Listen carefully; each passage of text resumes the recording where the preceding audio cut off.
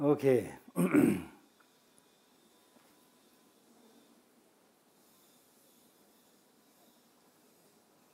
So, we have today obtained this precious human life, precious human life, precious human life. We call this life precious human life, not so much because of its agility, not so much because of other skills like other animals have. We call this life precious human life primarily because of we have this amazing human intelligence. But this intelligence itself is just a potential. It is very much dependent upon us whether you use it for positive constructive side or for negative destructive side. If you use this mind for positive constructive side, then this life really is called precious human life. Then like Mahatma Gandhi, His Holiness the Dalai Lama, Nelson Mandela, so many, who even though are like us, just one individual, but they are able to benefit so many millions of people. Like Buddha is not living here anymore, but he has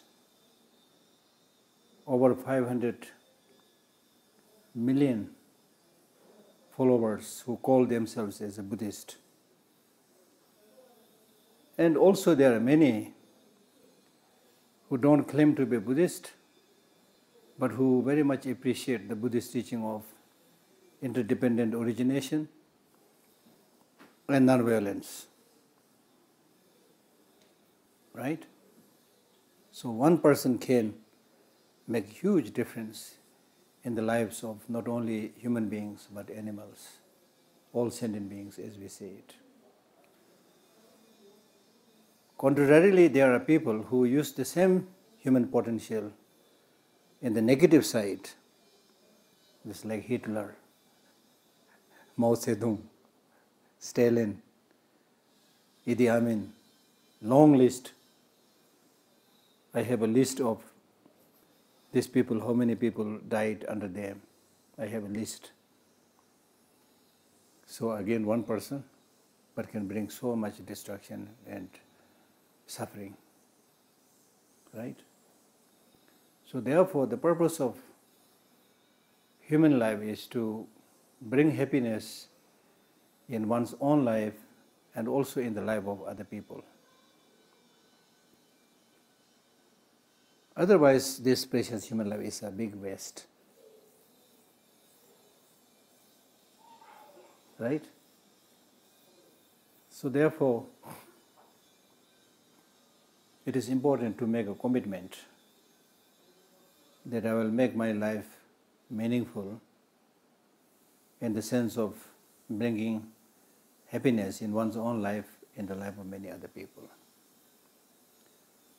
Now this thing called happiness is becoming a rare commodity. Not many people are achieving it. We are running not for happiness, but we are running for pleasure. We are primarily pleasure seekers. Use our five senses and run towards the five or six sensual objects, right? And that's why we are busy today. That's why everybody is running. Running not so much in the pursuit of, we can say that we are running in the pursuit of happiness, but in the true sense of the term, we are primarily running for immediate sensual pleasures. And immediate sensual pleasures will never give us long-lasting happiness. Sensual pleasures are experienced by senses, not so much by the mental consciousness. So when we engage in spiritual practice, especially Buddhist practice, what we need to do is involve our mind. It's wonderful that you go around the temple, circumambulate, make prostrations. These are also good, but these are primarily related to your physical activities. So when you do these physical and verbal positive practices, it is important that you involve your mind.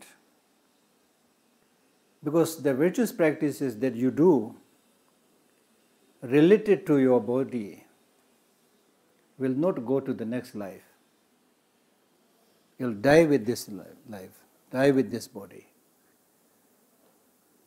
So what is important therefore is to involve your mind, especially the subtle mind, which goes to the next life. Right?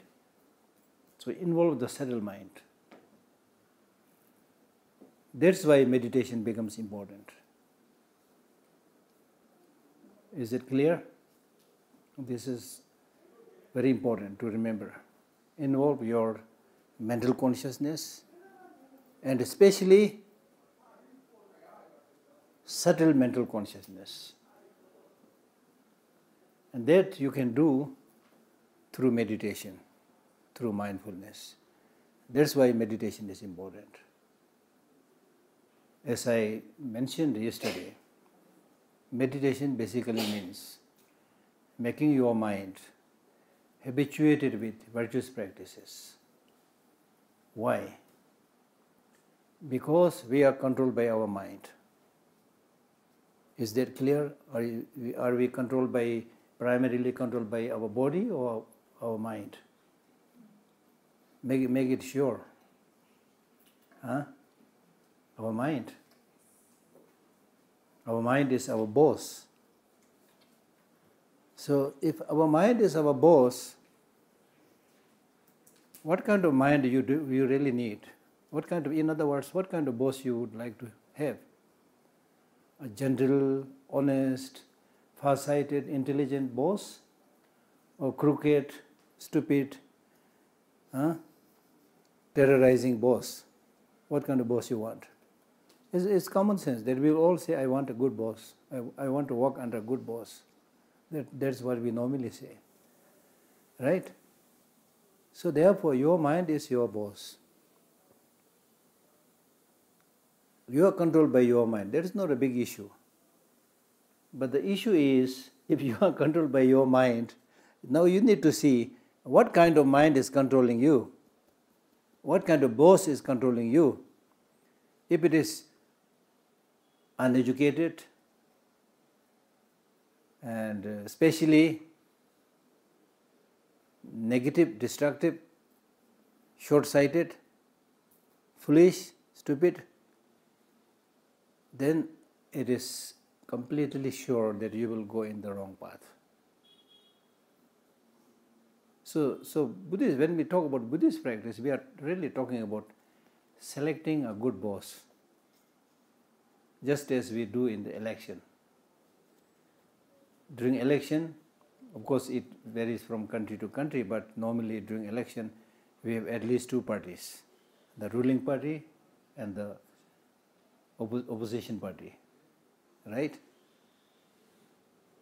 So similarly, in our system of mind also we have two parties, party of positive emotions, party of negative emotions. Now we should see which one has an upper hand right now. Which one has an upper hand? Are you primarily, dominantly ruled by the negative emotion party or positive emotion party? Be honest. I can't say this, I can't talk about the state of your mind, but you should be fair to yourself and see which one is ruling us, which party got landslide majority and ruling. It seems that we are, it's not fair to say completely, but I can probably say that we are predominantly controlled by the negative emotions, like anger, jealousy, attachment, hatred, and the host of other emotions. You are primarily controlled by that. Now, when you are controlled by this host of negative emotions, as I already mentioned, it is pretty much sure that you are going to make a mess of your life. Like, for example, anger. When you are controlled by anger, what happens? When you are controlled by anger, what do you mean by becoming angry? When you get angry, you become intelligent. They do that. There's a lot of seeds here also. When you get angry,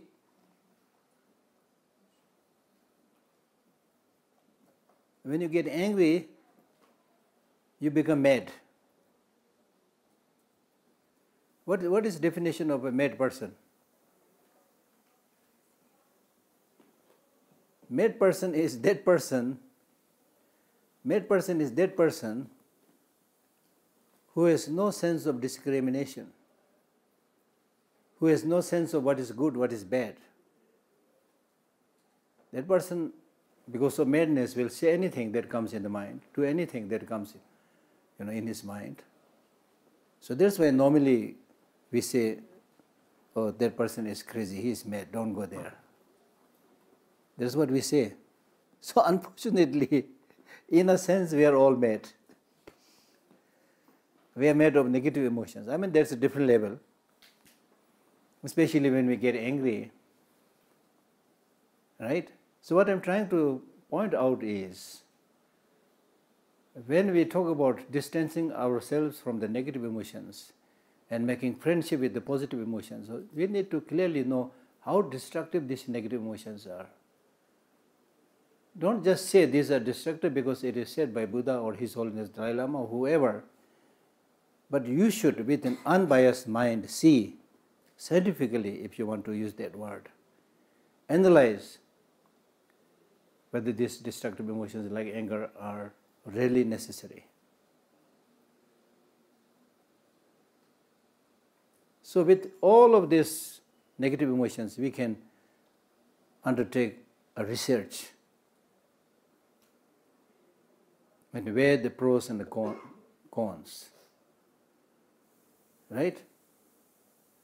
There are occasions when you get angry, then you think that by getting angry, I get a special added energy that makes me bold, that makes me say things that I'm normally unable to say, do things that I'm normally unable to do. You get that boldness. That is perhaps the only criteria or goodness of anger. But that extra energy that you get when you get angry is essentially blind energy. And therefore, it's unsure whether you will hit the target or not. So what I'm saying is that this only seemingly positive aspect also is not really positive in that sense. Then, as far as the negative side of anger is concerned, there are so many. I may not be able to say everything, but you should really sit down and find it for yourself. Number one, when you get angry, you get ugly. I'm 100% sure nobody wants to become ugly. Right? That's why we comb our hair, use all the cosmetics, things like that. Make sure your color is right. Right? But then get angry. Even after decorating yourself with all the gold earrings and so many things. After that you get angry, You don't look any more handsome or beautiful or pretty. You really look horrible. You become an ornamented demon then. Right? Right? Then take the example like His Holiness Dalai Lama. He don't use any of these ornaments, but probably one of the most handsome person in the world. Because of calmness, compassion, loving kindness that is inside him. When you have this positive inner qualities like compassion and so forth, the Buddha himself clearly says in his text that when you have this calmness in your mind, calmness within, then there is a proper flow of energy. With the proper flow of energy, there is a proper flow of the blood, proper blood circulation. Blood circulation will take place all of your body, including your faces. When there is a proper flow of blood on your face becomes radiant. Your cheek also becomes reddish. You see? Right? When you don't have this inner calmness and peace, doesn't really matter however much heavy cosmetics you put on your face, you will see pimples rising from here, there, everywhere, because of anger, jealousy, hatred, unhappiness, and things like that. And then see, you have to spend a lot of money for these external decorations. And many of these external material accumulations are actually invitation to thieves and robbers. The more, there is a Tibetan saying which says, the heavier your load, the more it is inviting the thieves. You see? Now these days thieves means not ordinary thieves. It may be income tax office. It may be bank, whatever, You lose your money. With a slight turmoil in the economical system, you lose all your money, you see. Right? So therefore, the only way to make you handsome, beautiful, sane, calm, stable, is developing these inner qualities. As I mentioned, I mentioned yesterday also, I want to repeat this also. Now people are really worried what will happen to the world in the next 40, 50 years. There will be drastic and dramatic change of everything because of the speed of science and technology.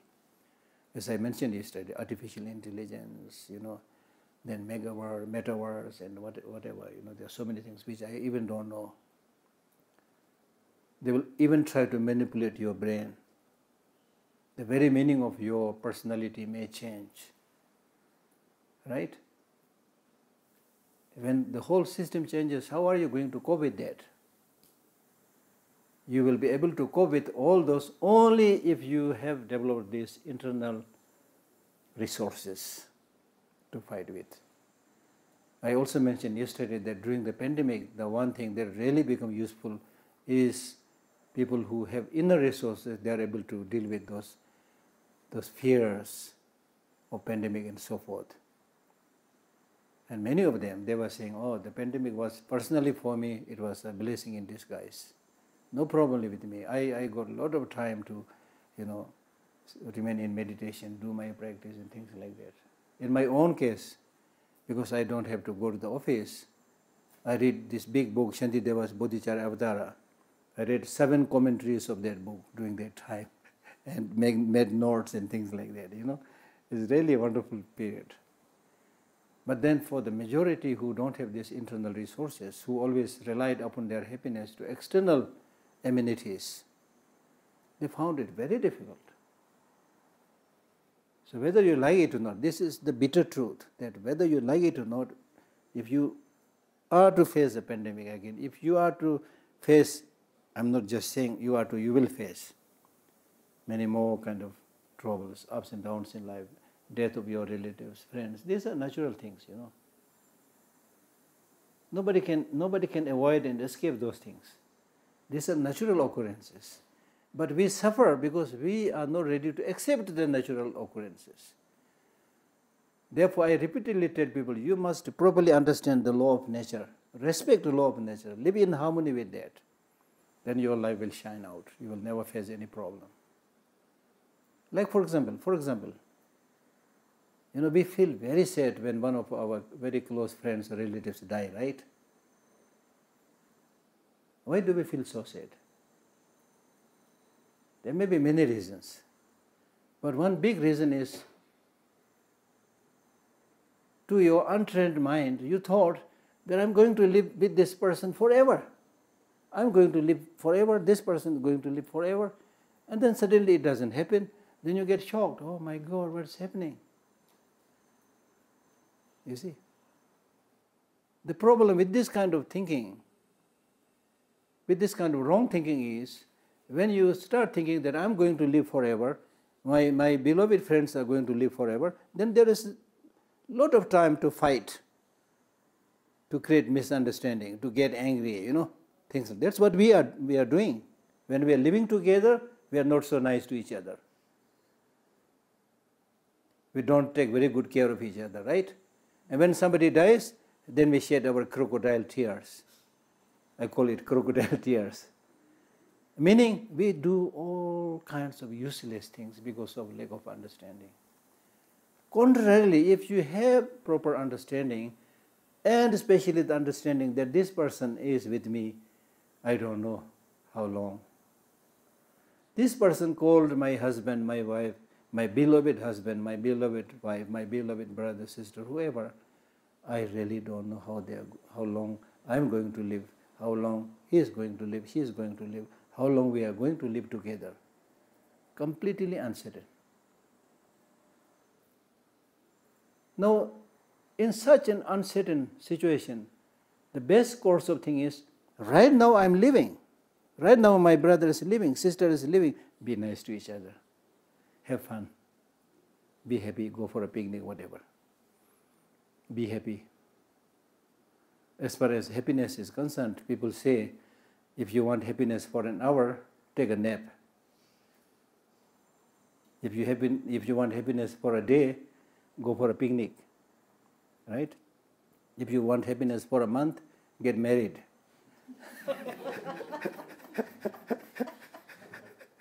Anyway, there are a lot of interesting things how to get happiness.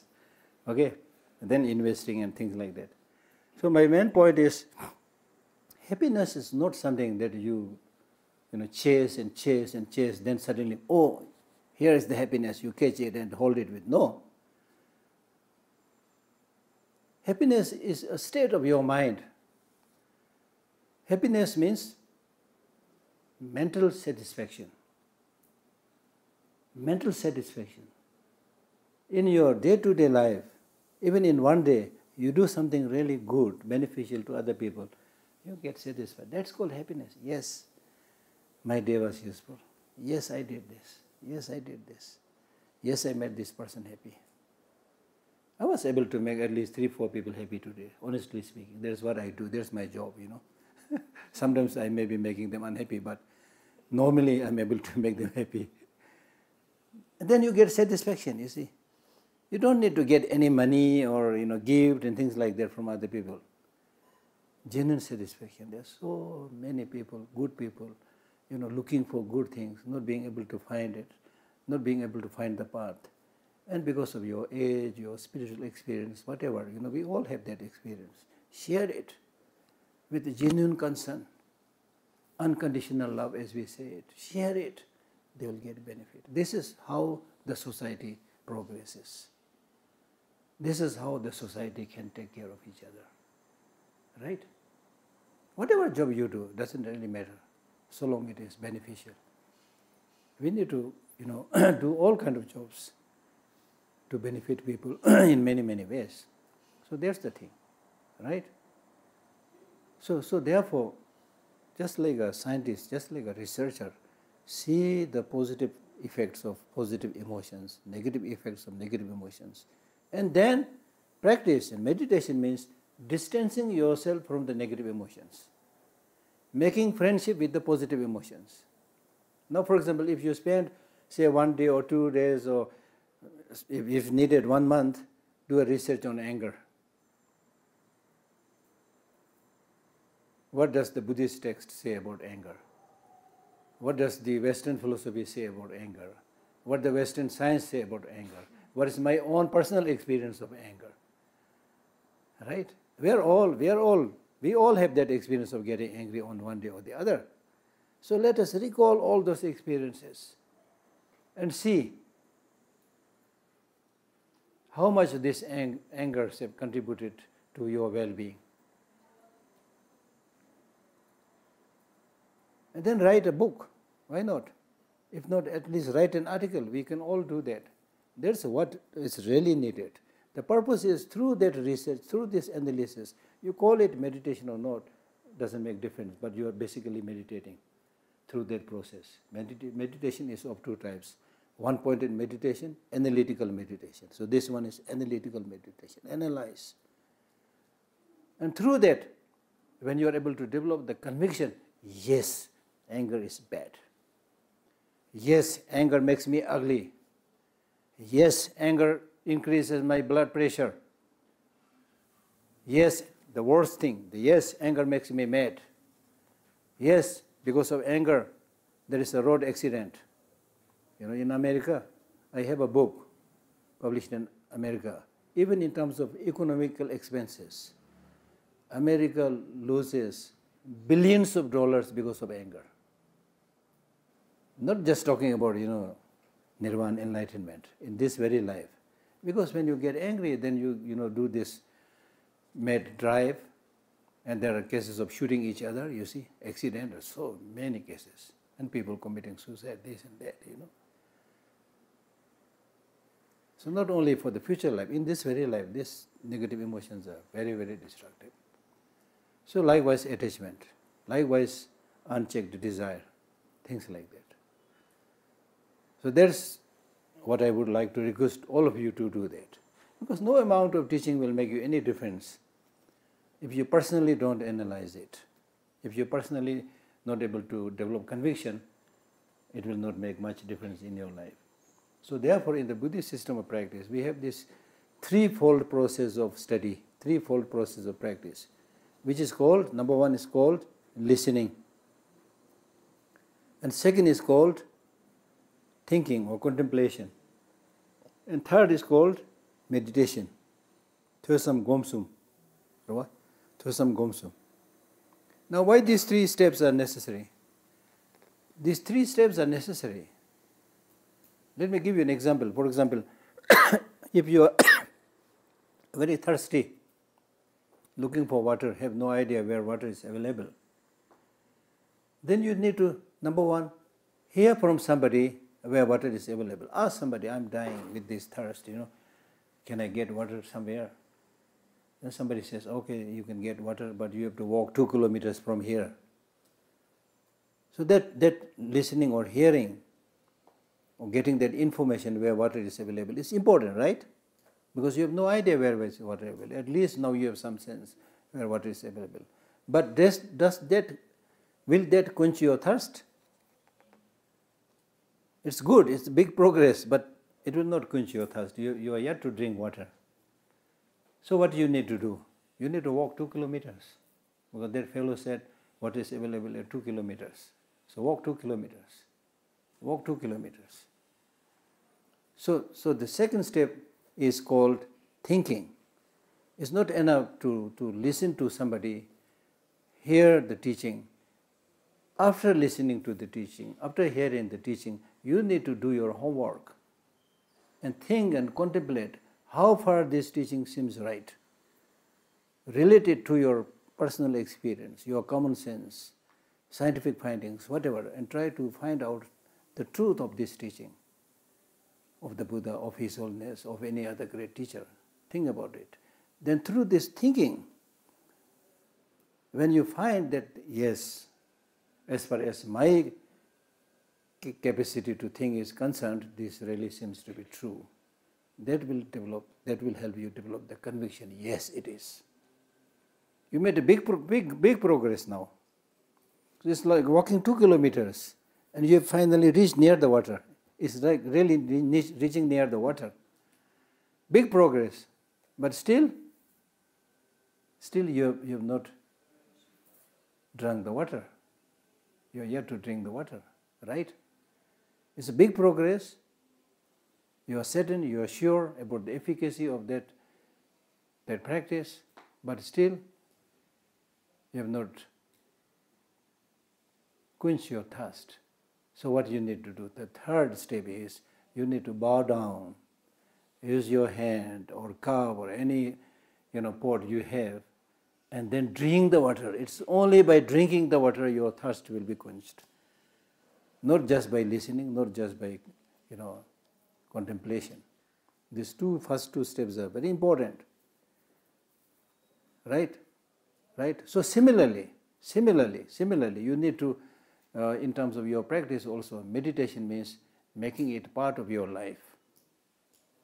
Making it a part of life.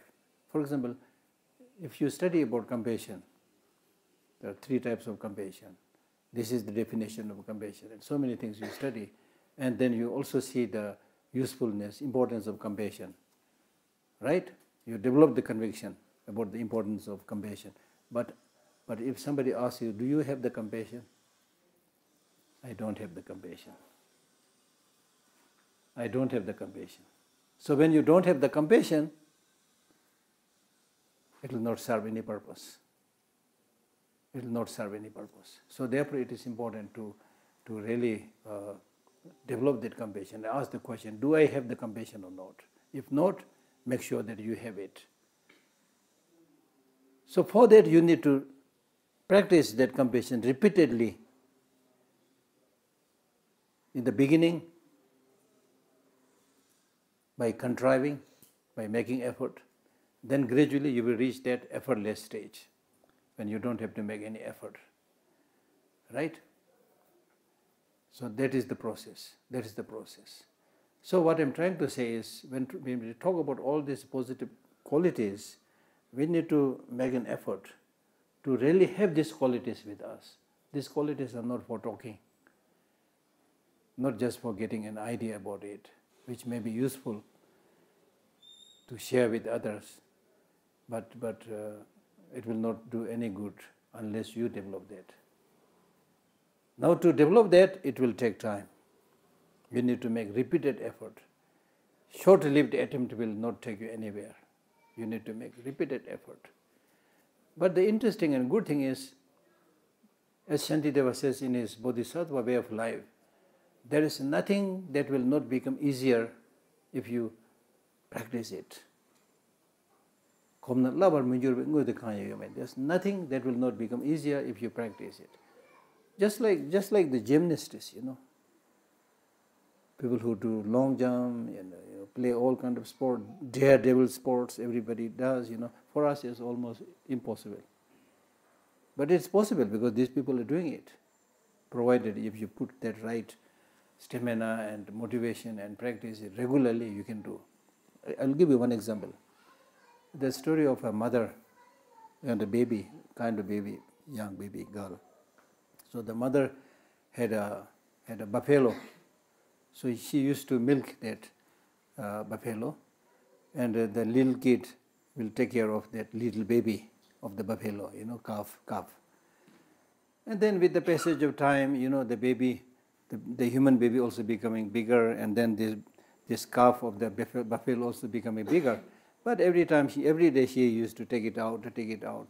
And it happened that when she grew up as a big woman, she was able to lift that buffalo easily. It's a wonderful example they mentioned in the text. But you need to do it every day. This makes complete sense, because if it is something that you can lift today, it will not happen that you are unable to lift it tomorrow, you see. If you don't do it for many, many years, maybe you will not be able to do it, but if you do it regularly, you will be able to do it. So you can become a weightlifting champion very easily, like that, if you do it regularly. For most of us, this is a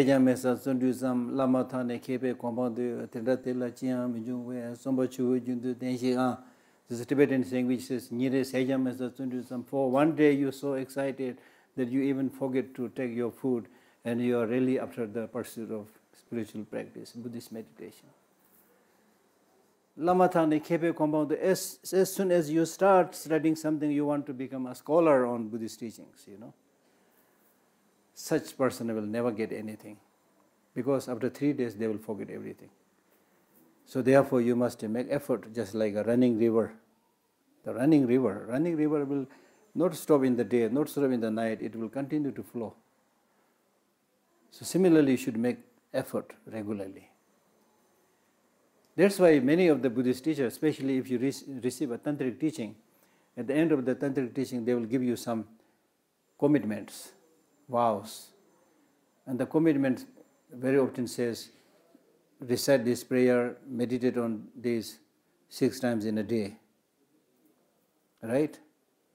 And people used to ask me this question, Geshe-la, why do we have to do this 6 times a day?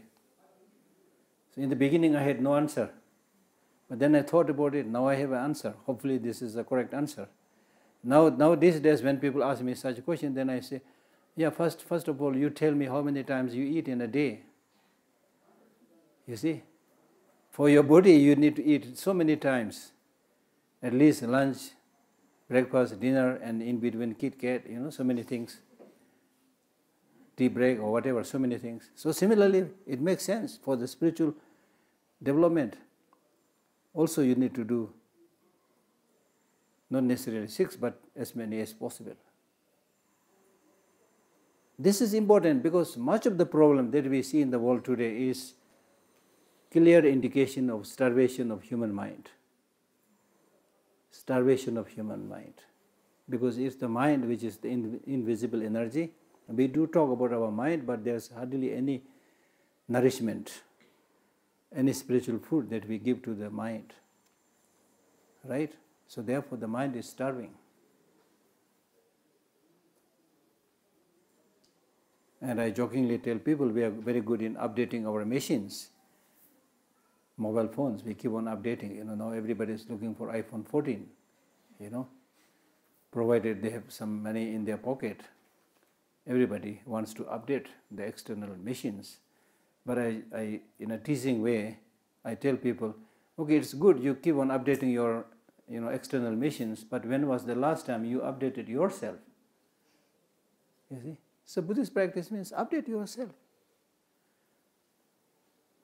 Remove the negative ways of thinking, short-sighted ways of thinking. Develop a more holistic.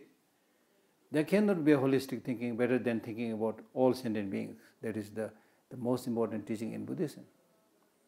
And when we cultivate this mind called bodhicitta, the very definition of this mind is how nice if I achieve Buddhahood for the benefit of all sentient beings. I mean, imagine, for the benefit of all sentient beings. We are very proud of talking about globalization. Talking and thinking about globalization is a big thing, you see. We talk about global village, globalization. But this so-called globalization and global village is talking only about human beings. In Buddhism, we talk about the well-being of all sentient beings. And in fact, we use this affectionate word, all mother sentient beings. Right? So the concept is there. But the problem is how to implement this concept. So therefore it is really, really important to engage in proper listening to proper text, proper teacher, and then teacher also. If you are just going to listen to somebody just like you are doing today with my talk, you don't have to accept me as your teacher. That's fine. You came here and you are listening to a lecture. But if you really want to have somebody as your teacher, take time, take a little bit time, ask other people about the integrity of that person, knowledge of that person, more importantly, compassion of that person, things like that. On the one hand, it's true that you will not get a completely enlightened Buddha as your teacher in this time of degeneration, but at least somebody who will not cheat you, who is compassionate. Okay, that's very important, especially when you enter into Buddhist practice. Right? And then the Buddhist teaching must be understood in its proper context. There are some so-called teachers and lamas who may not be able to explain everything, and they would say, once you make connection to me as your teacher, you just do whatever I say. You just do whatever I say, otherwise you will go to Vajra hell. They have a source.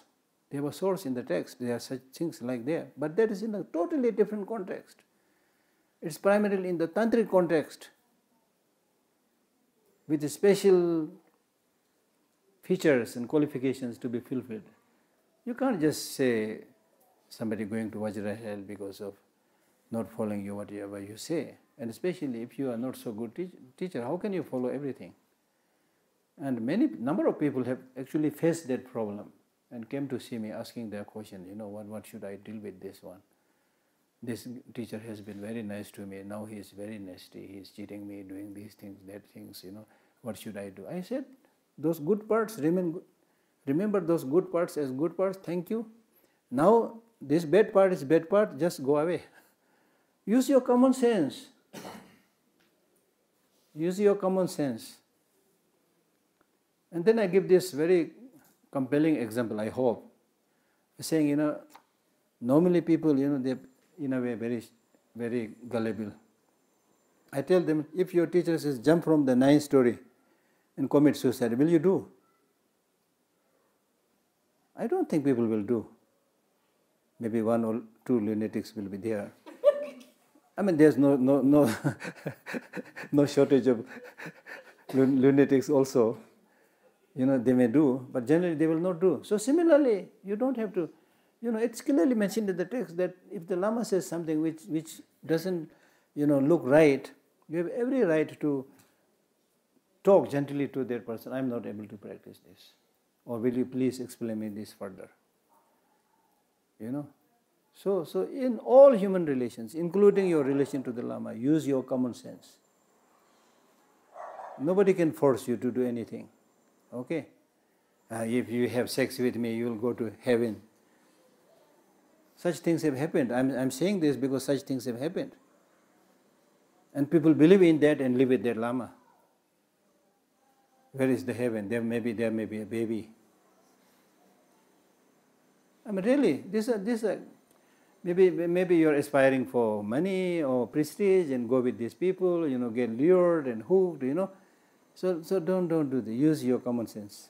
In the Buddhist teaching, using your common sense, critical thinking is very, very important. You don't have to get angry or develop hatred to that person. If it is something that you can't do, just say, or don't say anything, just go away. Many people ask me, I want to have a good teacher. Geshe Lhakdor, can you please suggest? I always say, His Holiness Dalai Lama. Because there's no risk there.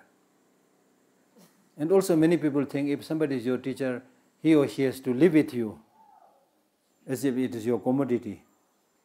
Your teacher is not your commodity. Students are not the commodity of the teacher. You see? Right? Right? So therefore the important thing is listen to the teaching of the Lama or teacher. Right? And make good use of it. Number of people have also come to me and said, Geshe Lhakdor, can you be please my teacher? I said, yes, I'll be teacher. Bring a rope. Rasi, bring a rope and we'll tie our head together and jump from the cliff. I used to tell them that, if there's any beneficial thing that I can help you teach, I will be happy to teach you. But there is not much use of blindly tying oneself to others. Kharches.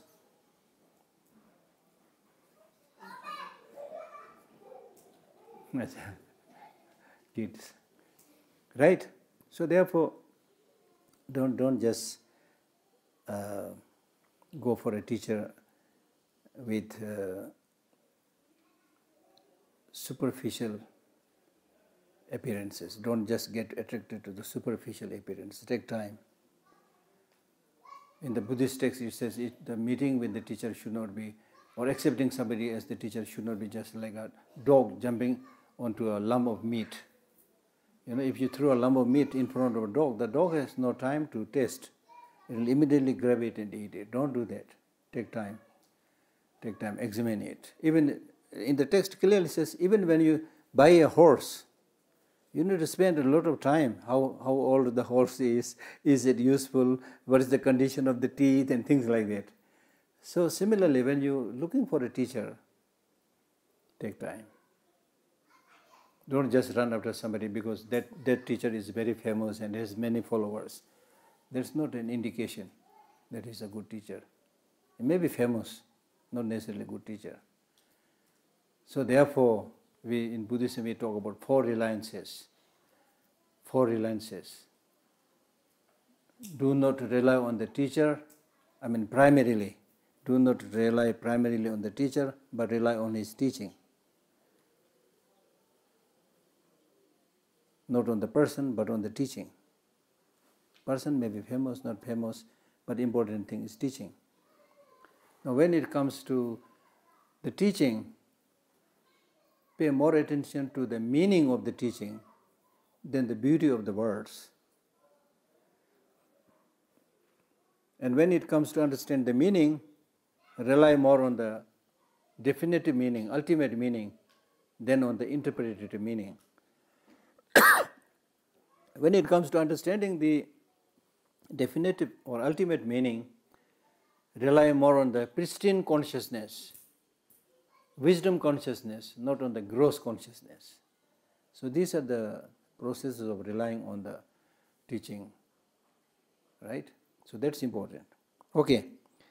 So now let us talk a little bit about how to do the meditation. Now, yesterday we spoke about the six preparatory practices. So similarly, if you want to cultivate calm abiding, shamat, special insight, vipassana, then it is important first to accumulate the necessary contributing causes. The cause number one is restraining your senses. Restraining your senses.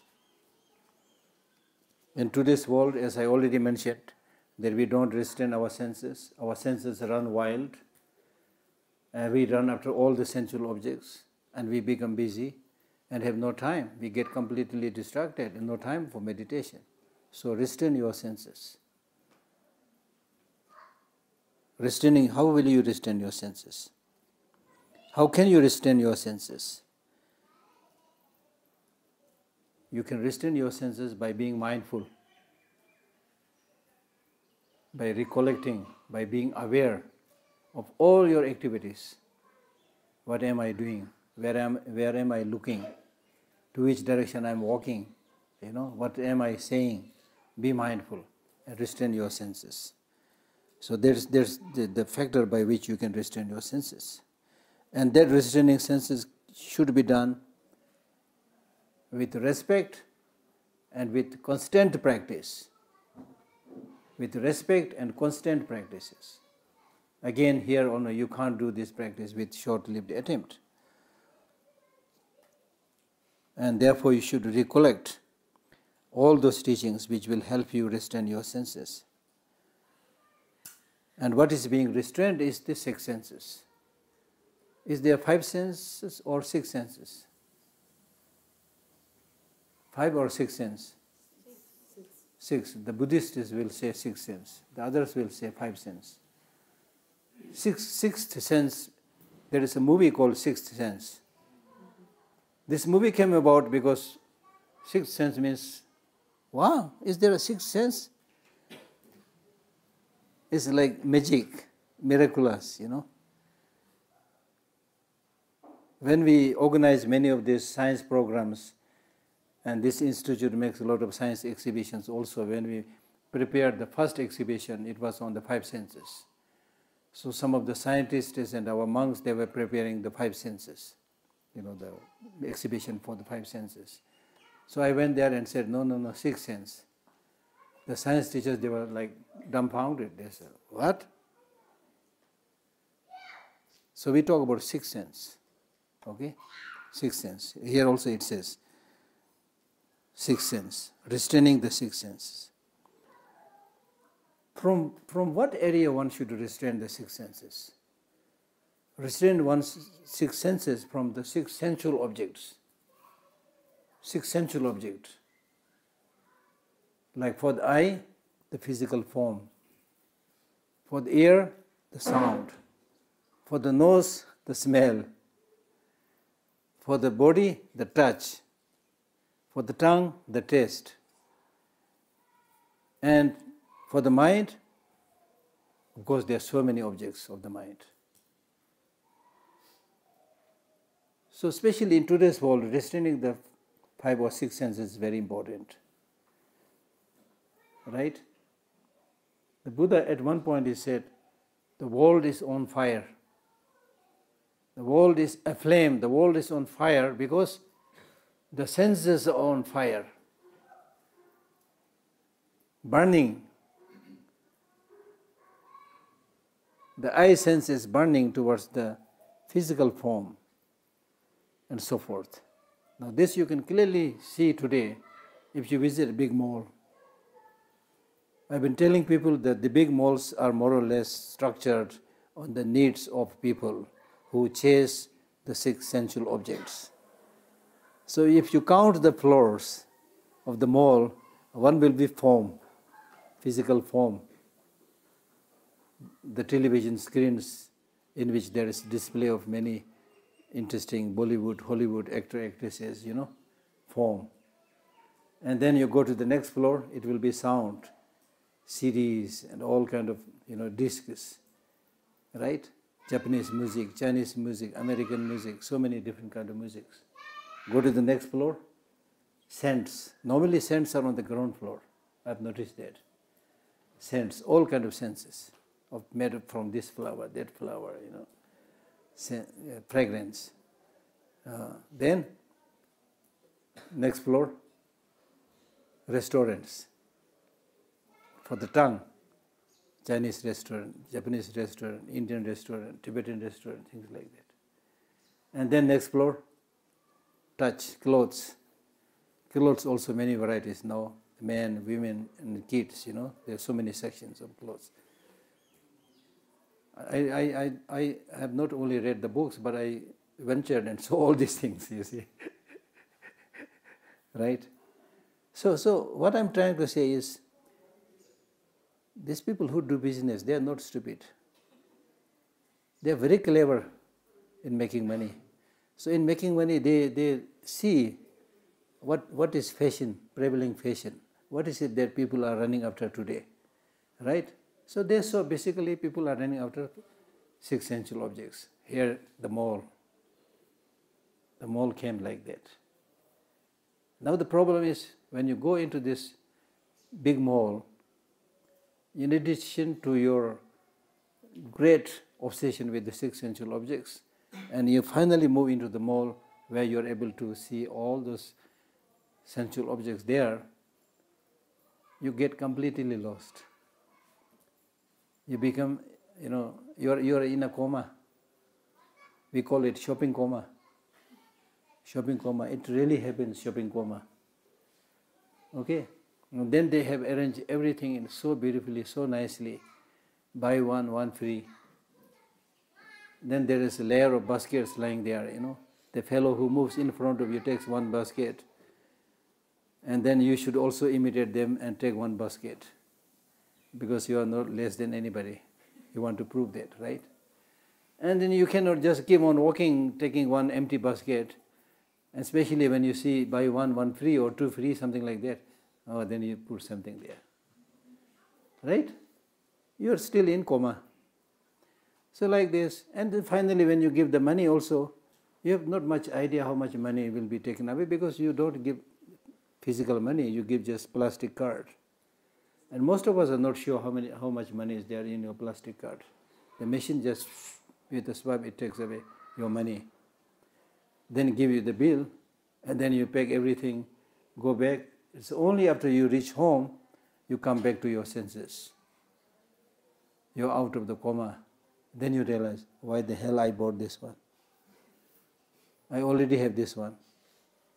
Am I telling lie or have you experienced things like that? And this is not a new phenomena. This is there in ancient Tibetan text. Thomsi sigrang, Thomsi, the Tibetan word, ancient Tibetan text. I read this, in a magazine, this shopping coma thing. Then I was reading a mind training text, ancient mind training Tibetan text. It exactly has the same word, Thomsi, that means market intoxication. Where some parents, they just lose their child, So that's what I'm saying. So what I'm trying to drive at is that if you're not able to concentrate, if you're not able to mindful, you can be easily carried away by the glamorous presentation that is outside there in the world. Market is just one thing, but wherever you go, there is attraction everywhere. So many things, almost like come, I'm here, come. So unless you have that kind of integrity, right? So therefore, if you want to do a successful meditation, one of the first things is restrain your senses. Restrain your senses with mindfulness, restrain your senses from the 5 or 6 sensual objects. And that also you should do continuously.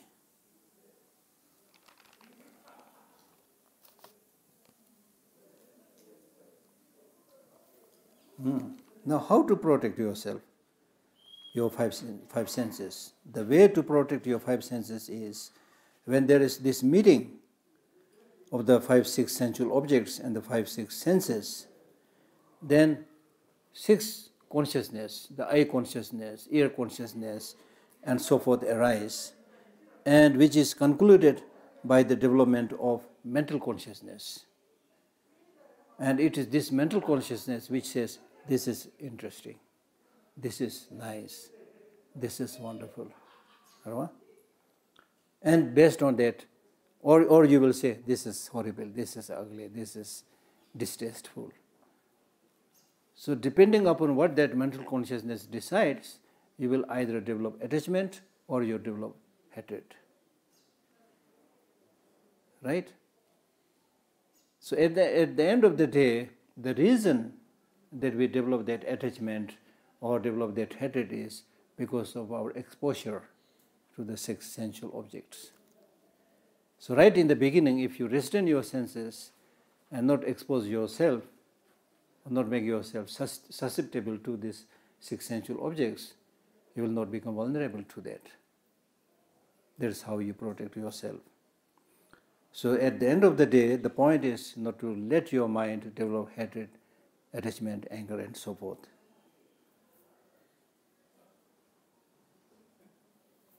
So therefore, especially when we talk about restraining your senses, make sure that your senses do not engage in object which will produce attachment, which will produce anger, which will produce jealousy and so forth. Right? If you just look at an ordinary mat, it's not a big issue.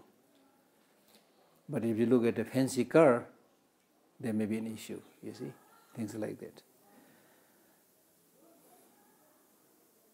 And especially when you let your senses engage in the sensual objects, make sure that the mind does not grasp these sensual objects as having independent, inherent existence. This is fantastic, this is so good, I really need this. That is what we say. That's why there are so many advertisements, You see this advertisement, then there are many people I have seen writing comments, oh, I really need this. Oh, I really need this. So that should not be there. Of course, you may need it, but don't see it as an everlasting source of peace and happiness. You can use it for temporary benefit, but don't grasp at it. Don't obsess with it. That is the point. Okay? And then the next important point before you meditate is engage consciously. Don't move around as if you're a zombie. Move around with full awareness, full alertness. Engage knowingly. We have this wonderful mind and wonderful senses. Use them, what is proper, what is improper, analyze it with full awareness. Just like His Holiness the Dalai Lama. I walked with him for 16 years. He's not only good in spiritual teachings and things like that, but he's always fully alert and aware. I remember very clearly, there are a number of switches there, buttons there. So sometimes you don't need this light, that light, then say, or you need that light, then His Holiness would say, put the light on. Then some of us will go down. There are 5, 6, buttons. We are not sure which one. So we press every one and see which one is the right one. His Holiness would immediately say, no, the third one or the fourth one, precisely. That is not his job, But because being alert, he knows, okay, this switch is for this light, this switch is for this light. Then very often he would, if there is somebody doing a videotaping or taking a photo, he would say, oh, your camera is not on. So that kind of alertness must be there. Alertness, awareness, as we say, is very, very important. If you have that, you can learn many things very easily, very quickly. And I've been telling people, like, for example, these flowers, there's so many number of flowers we have around the library. And the library staffs have been moving around this now so many 15, 20 years, including myself. But we don't know the names of the flowers because we are not alert, not aware. Right? So it's really important to ask questions. What is this? Which season this flower grows? What is the best time for pruning or whatever, all those things. Then everything is a learning experience. So, engaging knowingly means in what field you are engaging,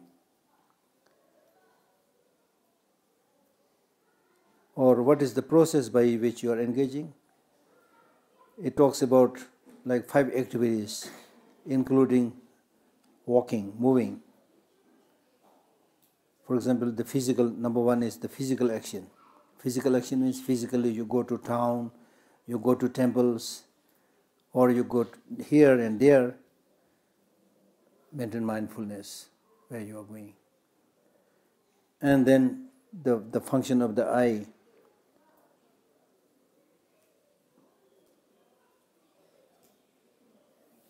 There are 2 ways of seeing things. One is, without thinking, just things come in the purview of your eye. Then there is a second level where you plan and think about what to see, and then accordingly you see that object. So there also you have control, what to see, what not to see. I have been repeatedly saying that the problem with us is that we normally keep on seeing what we want to see, not what we should be seeing. You see? So that's what is precisely saying. Then similarly, your stretching hand, stretching legs, in all these activities you should maintain mindfulness. And then putting on cloth. You see? I've seen some people who are so careless, they'll wear shoes without thinking, they put their leg under the bed and just without looking, just put on the shoes and then come out. And then you will find that person is wearing one foot wearing the red, shoes, another black shoes. It really happened, Some people are so kind of careless. So you need to be careful. Then in the case of monks, the begging bowls, the religious robes, then the action of going for alms, and then going to the temple, then the action of your speech, your mind, and then the activities that you should do in the day, activities that you should do in the night, and so forth. So in short, engaging consciously means that whatever activities or movements that you are going to do, right in the beginning, you should maintain mindfulness and with heedfulness, carefulness, engage in that object.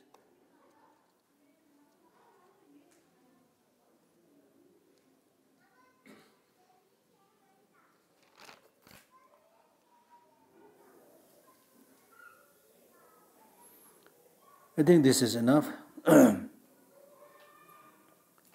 Then for a meditator, you should also have some moderation in your food. Moderation in food means if you take very little food, you will get tired and you will not be able to meditate. Your body will also become very thin and weak, and you will have no power in engaging in any kind of religious practices. So make sure that you will not remain hungry until the next time for the food. Contrarily, if you overeat, then you will feel as if you are carrying a heavy load, and you will experience that heaviness and difficulty in breathing, and that will increase your mental torpor, become lethargic, and you will be overpowered by sleep, right? And then also the food you take should be something that is digestible, something that is suitable to you. Otherwise, again, you will have stomach problem, you see. If your stomach is rumbling, how can you meditate? You need to frequently run to the bathroom. And then the food you should take also be not polluted, in the sense the food you are eating should not be something that you have earned by fooling and cheating other people, through bribing, through corruption.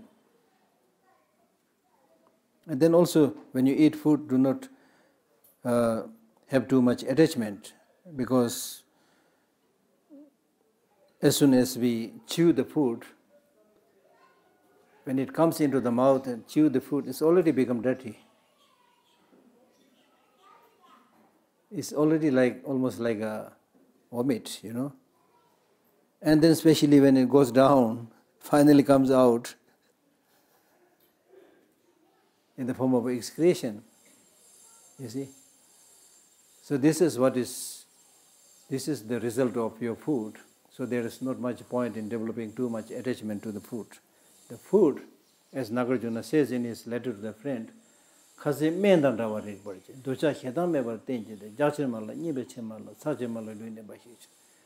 food should be taken as a medicine. You don't take too much medicine. Stomach full medicine. You never take a stomach full medicine. Right?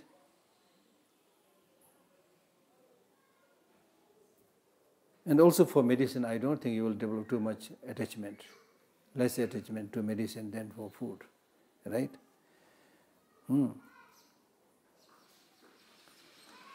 And take your food without attachment, without obsession, without hatred. Hatred means, for example, if you have destroyed your enemy, then you engage in looting. Then you voraciously eat the food, This is what I got from my enemy. Let us enjoy. So this is out of hatred and anger. Should not be like this. Or attachment,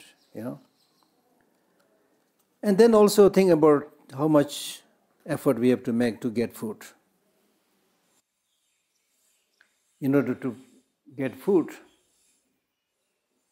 you need to tolerate heat, cold, so many things. Look at the farmers. Look at the fishermen. Okay? And then it is also in relation to the food that there will be misunderstanding, fighting even among the relatives, among the same family members. And then there is also this drawback of having no contentment. We keep on eating, for so many years. There's not much contentment, you see. And it is because of this lack of contentment and obsession with the food. Now many people, they are overweight, and their legs are not able to carry their body, you see. So for one's physical health also, it's very important to have this moderation. And it is because of this obsession with the food, sometimes you lose your freedom. Like when you join an army or things like that, then you have to do whatever the bosses say. Go to the war, go to the killing field and get killed, you see. And then how many negative deeds that we do, physical negative deeds, verbal negative deeds, mental negative deeds in order to get this food. Right? Okay, now I stop here. Some questions? Yeah.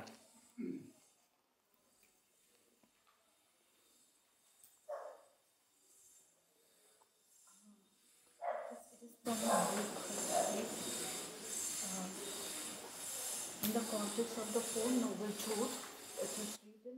Speak louder. In the context of the Four Noble Truths, it's written, the Buddha says, know the sufferings, although there is nothing to know, relinquish the cause of misery, although there is nothing to relinquish. Yeah. What's the actual meaning of this? The actual meaning is, when Buddha first gave the turned the wheel of doctrine, which is called the teaching on the Four Noble Truths, the Buddha said, this is true suffering. This is true origin of suffering. This is true cessation. This is true path. Then in the second round he said, suffering should be known. Origin of suffering must be eliminated. Cessation must be actualized. Path must be meditated. Then during the third round he said, although suffering is to be known, there is nothing to know. Although the origin of suffering must be eliminated, but there is nothing to eliminate. Although cessation has to be actualized, but there is nothing to actualize. Although the path must be meditated, but there is nothing to meditate. That means two meanings. One, although suffering must be eliminated, but there is no suffering which has inherent existence. There is no suffering which has, inherent existence which is to be eliminated. In a conventional sense, they are there, but they don't have inherent existence. That's one meaning, which is applicable to all the rest. Similarly, the second meaning is, although suffering must be known, but when you get completely enlightened and become a Buddha, there is no suffering to know, because the Buddha has no suffering. Okay? Any other questions? Here in the context of Shamatha, it is written that... Yeah, louder. In the context of Shamatha, it is written that beside it bears many other goods. For instance, almost all the knowledge of three yana, one Shravaka yana, two Pratyeka yana, and three Mahayana are derived from Shamad Bhavna. And then it was not explained what is Shravaka yana and Pratyeka yana. And the Mahayana, does that mean the same Mahayana tradition? Yeah. So what are other two? We talk about three vehicles. Sarvakayana vehicle, Pratyeka Buddha vehicle, and Mahayana vehicle. So this is talking about this. These are the Vehicles. Okay. Three vehicles. Yeah. Next question. Yeah. You mentioned... This is Kamalashila's Stages of Meditation, this book. Okay, yeah. In your book, this push button enlightened. Yeah. It was written about like having harmony with the body, mind, feelings, and phenomena. Yeah. I don't understand the harmony. How to have the harmony with the phenomena? What does it mean by that? That's not clear. hopefully we'll speak a little bit about this tomorrow when we talk about mindfulness. When we talk about mindfulness, we are talking about mindfulness of one's body. Mindfulness of one's feeling. Mindfulness of the mind, and mindfulness of the rest of the phenomena, okay? Now all these three levels of object on which we maintain mindfulness, none of them have inherent existence. They are same in having no inherent existence, in that sense. So when you maintain that mindfulness practice, there are two ways of doing it. One is reflecting on their general characteristics, and then on the specific characteristics, specific features of each of these four phenomena. Okay? Not so clear?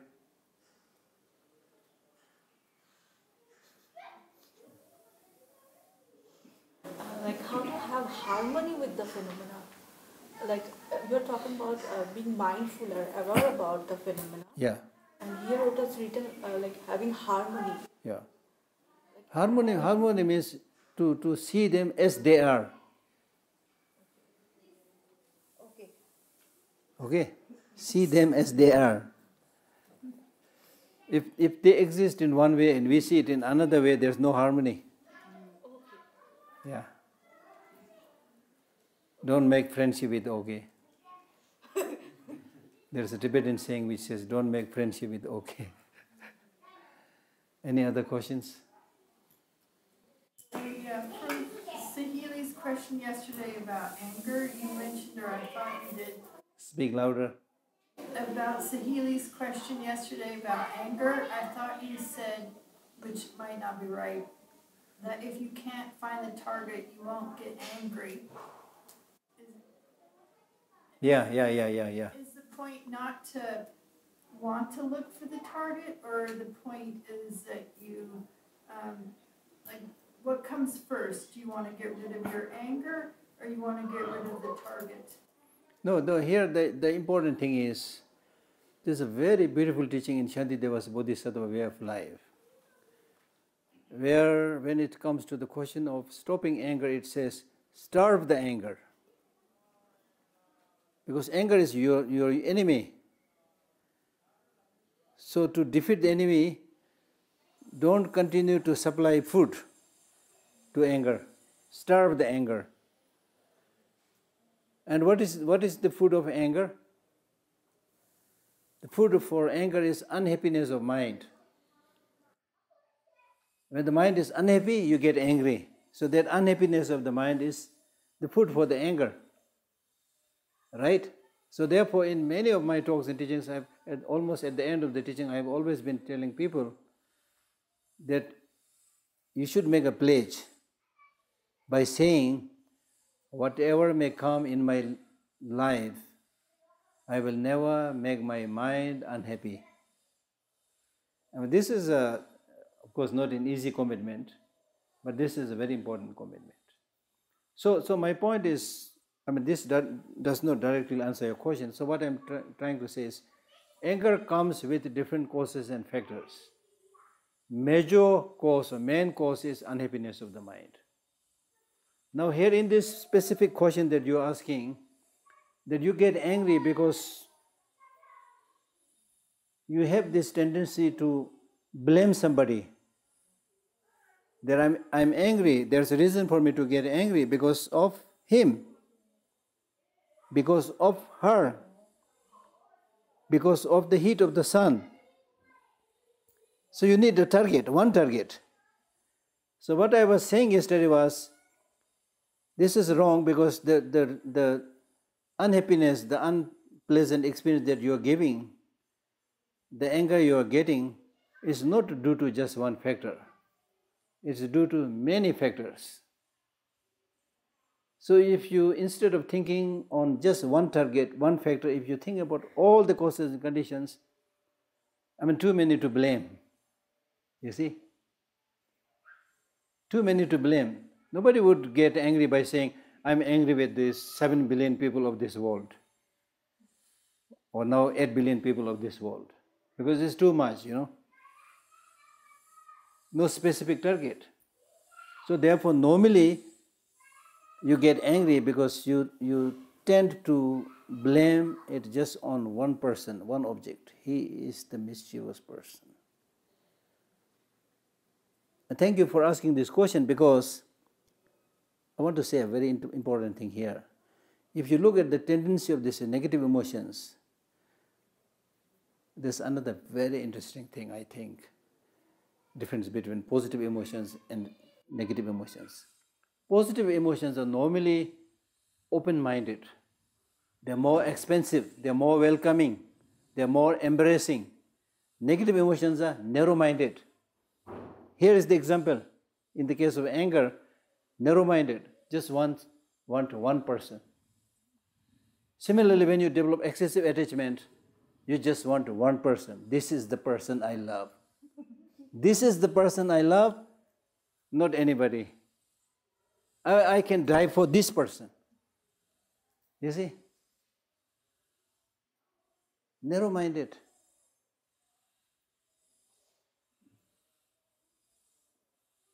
Whereas loving kindness never say just this person. May all sentient beings be happy. You see?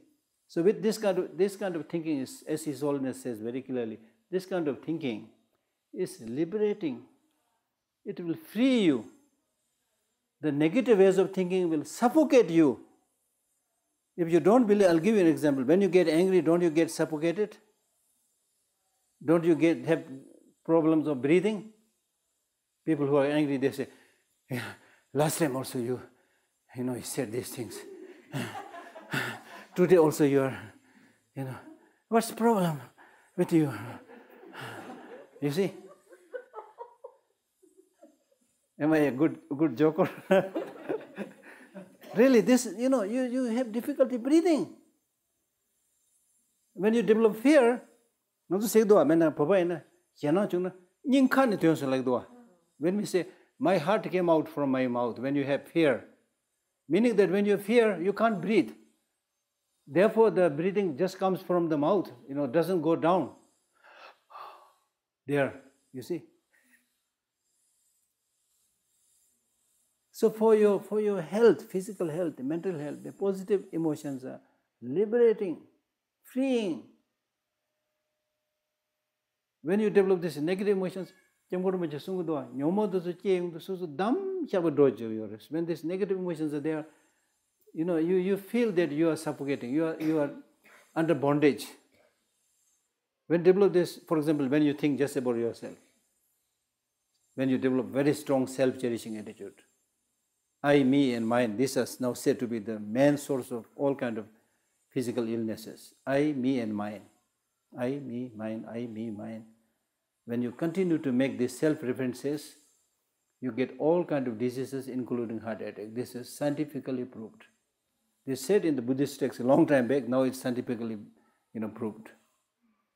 Instead, when you talk about many more other people develop altruistic attitude, you don't get this kind of problems and diseases. You see? Because when you make this, references, I, me, and mine, again your mind is narrow. I, me, mine. And when you have this very narrow focus, within this narrow focus, you are able to see only yourself. I am the only miserable fellow on this earth. Everybody is happy, everybody is enjoying. Look at me, nobody is taking care of me, nobody loves me, which is not true, but this is how you think. Then you really become that miserable fellow. Right? So this is very interesting. These negative emotions are like narrow-minded. They want attachment, as I said, anger, as I said, just one target. Okay.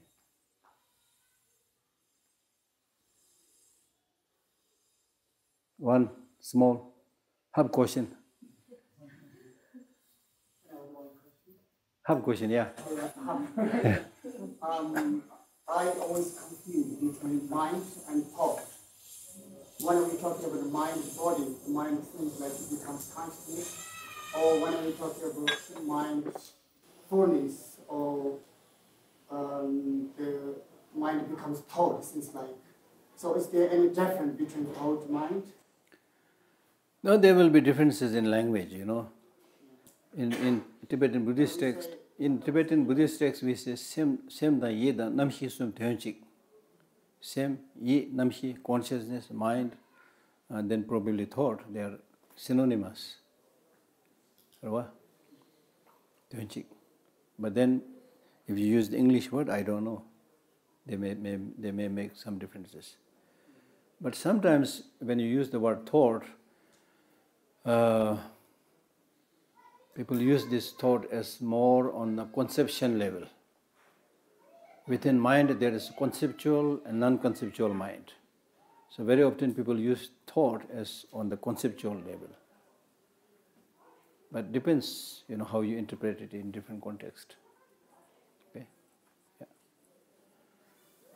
Okay, thank you. See you tomorrow.